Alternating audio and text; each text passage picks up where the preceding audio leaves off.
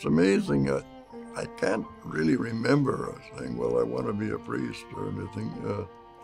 But at St. Peter's College, I remember the old Abbot Severn, and he asked me if I, ever thinking of being a priest, and well, no. And I said, well, if I was going to be a priest, I'd like to be a priest in the country.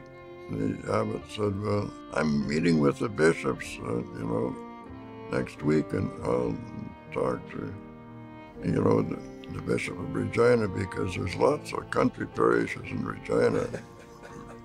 I was in it before I realized it. The thing is that where can you get a job where you go around giving good news all the time? Gee whiz, people need good news. And to be able to do that, as your life work is fantastic. And there's so many good people in the world, and lots of people that need to be, filled with joy. And so, the gospel is good news. How wonderful it is to have faith. It's a gift. And I didn't deserve it or anything else, but marvelous. Now, God spoiled me all my life. And it's still good. And interestingly, like you more than me, I got in at the end of the 30s, the Depression, the drought and all of that. You lived through all of that. And,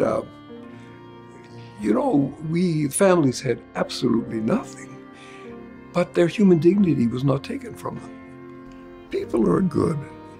It's just amazing how many good people there are in the world. I remember my mother saying, what we need is a good depression again, because, during that time, people took care of each other, and it was amazing. I remember going over to the neighbors, and get a cup of sugar, People shared, and we're all in it together, and so we help each other. And it's interesting that Christ remained with us in the form of bread and wine, a meal. And I remember when I was a little kid, I went to church, and you couldn't even look at your neighbor, And really, a meal is where we not only, become one with the food we eat, but with each other. How important it is to be one heart. I think that expression, many people, one heart, is simply another way of talking about the church.